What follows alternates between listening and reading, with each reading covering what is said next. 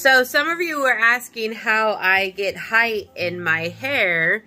Well, I use a pomade. This is one that I recently changed to. It's by Lay Right. So this pomade is really amazing. So I use this. And then if I want some of these hairs to not like fall back, like in the very back, I will hit it with like a quick spray of this Freeze. Very light on that because the pomade really holds it in place.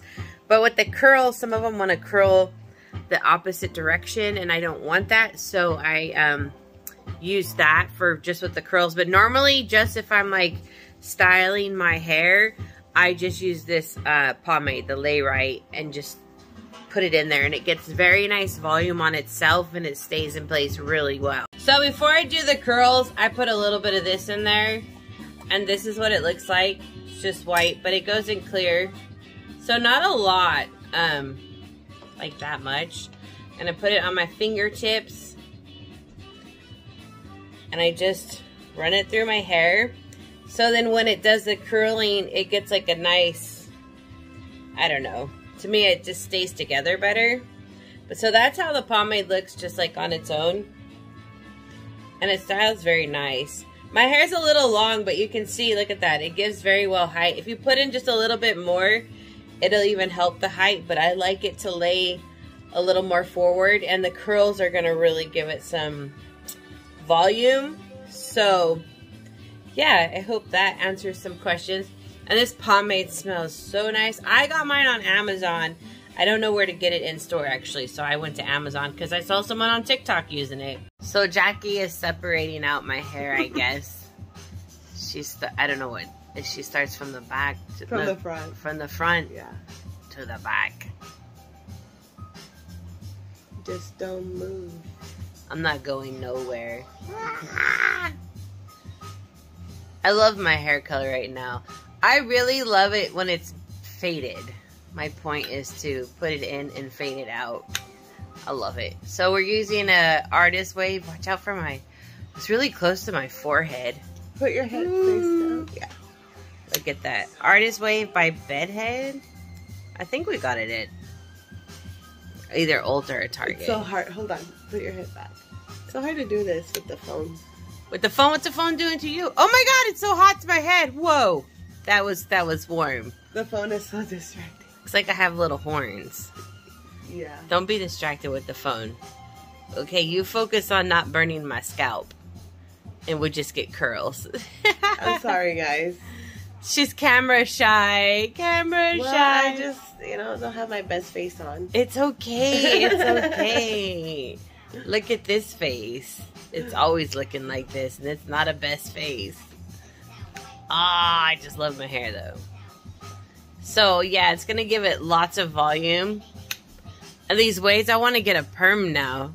I'm about to perm my hair up with loose, but not the tight perm though. Not all the way down. Yeah. Not a tight perm, a loose perm. Obviously, I do not need little tiny ringlets.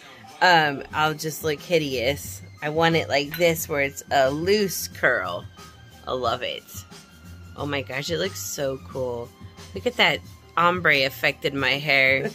I used 2 different pinks too, and that's how it helps get that color. Once it starts fading, it does that. It's so cool. The best, like I said, the best part of my coloring is when it's fading. I love it. I know it looks really cool when it's like super bright and pigmented as well, but I love all stages of it. It lasts forever and it starts off cool and it fades. To the very end, it always looks really nice. So that's Lime Crime is the color, is the brand I use. They have a few different colors. Oh.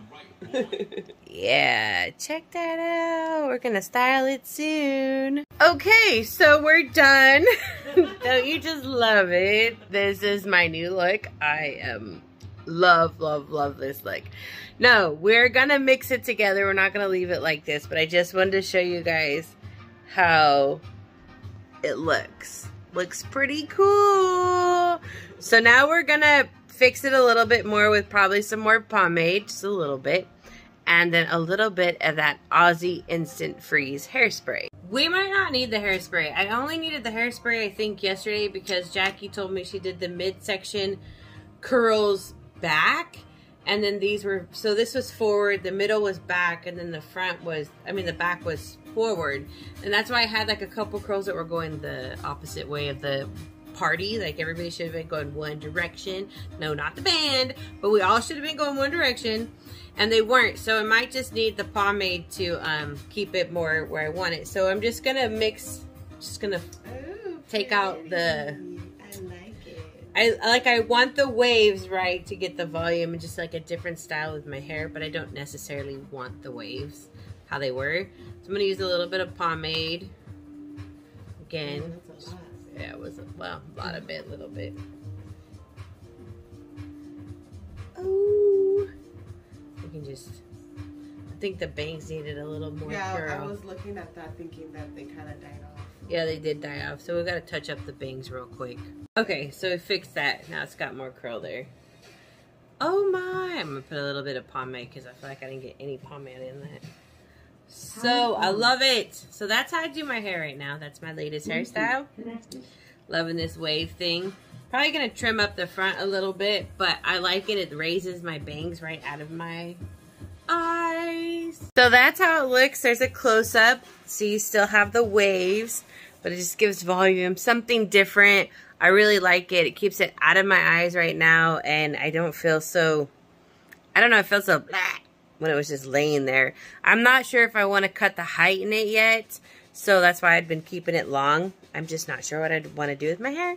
And right now we found this little waver, and I'm enjoying the style. So if you haven't waved your hair and you're like wondering what to do with your hair, try waving it. You might enjoy it. All right, so I'm working on a new baby. It's Baby Kine by Tina Kiwi. I don't know how to pronounce his name, but it's Khian. Really sweet kit. I like Tina Kiwi's dolls. They're very realistic. They're cute. They're older kits. You know me and older kits. I like them a lot. I love to do different babies. So it is a Tina Kiwi baby, and it's a newborn size baby. I think it had told me it'd be 18 inches, but this baby is definitely 19, 20 inches. Like, it's going to wear newborn really well. It would not wear any preemie clothes at all. It does have 3/4 limbs. No, full legs, 3/4 arms. Sorry. So it does have 3/4 arms. So half of the limbs are 3/4.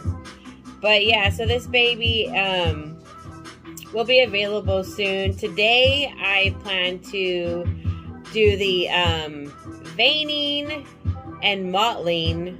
Well, right now I'm doing varnish. So that's my varnish layer I am painting on. My varnish I'm using right now is thick medium, and I have it thinned down a lot. I know that everybody is having issues finding the Genesis varnish, so what are you guys doing? Because I have a lot of artists contacting me. I've had a folkloric paint shared with me privately, but what are you guys doing for varnish? Have you found a solution? How's it working? If so, can you share it in the comments so other artists know what they can use and how to use it, those who have been using it? I have varnish that'll last me a little bit longer. I wonder what's happened to the Genesis varnish. I ordered through Jerry's Artorama, so maybe, is there somewhere else to get it? I've tried to Google places and I haven't found anywhere. Has anyone contacted them to see, like, hey, where's your varnish supply at? It's really odd that they just stopped making varnish. But you know, they used to make air dry gloss, and one day they just stopped making that too, which we all thought was odd. And so here we are now, and they're not making varnish. Maybe there's just not enough business for them to make as much varnish. Like, they don't have enough artists that use Genesis heat set paint. I mean, I know I use them on vinyl and I've baked it on ceramics before, but like, I don't know what this paint would be used for really if it wasn't for Reborns. I'm sure there is a purpose, like what the artist uses paint for. If you guys know what Genesis is used for, let me know. I should Google it. I don't know why I've never looked up what Genesis heat set paint was originally like created for. Like, what kind of art is behind it, you know, their intentions for this paint to be used.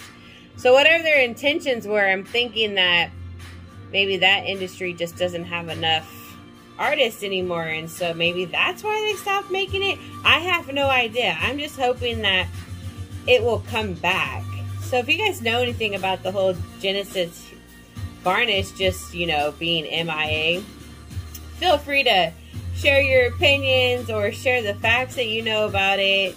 And if you have a varnish that you guys can share with other artists who are out of the Genesis varnish, please let them know in the comments, you know, the brand, the name, and if you know the ratio that they need to mix and whatever, that would be awesome, because I've been getting a lot of messages about that, and I just I'm not to that stage yet. Somebody shared something with me and I screenshot it, said thank you, saved it so I could use it or look into it when I'm at that point. I should look into it now versus being out of varnish and looking into it. But like I said, I have like a lot of varnish to get me through for a while, but still I should figure it out so when I'm at that stage I know what to use. But anyway, guys, I hope you enjoyed this video. I know it was different, hair routine, a little bit of painting. Thank you so much for hanging out with me. I always have so much fun with you guys. If you don't see me here and you wonder where I'm at, I'm probably on Instagram or TikTok. You can find me over there, same username. All right, remember to stay safe, stay positive, and don't give in to those communistic Karens. They're not worth it. They're lower than pond scum. Just let them stay there. Block and move on. You guys are amazing. Never forget that. Bye.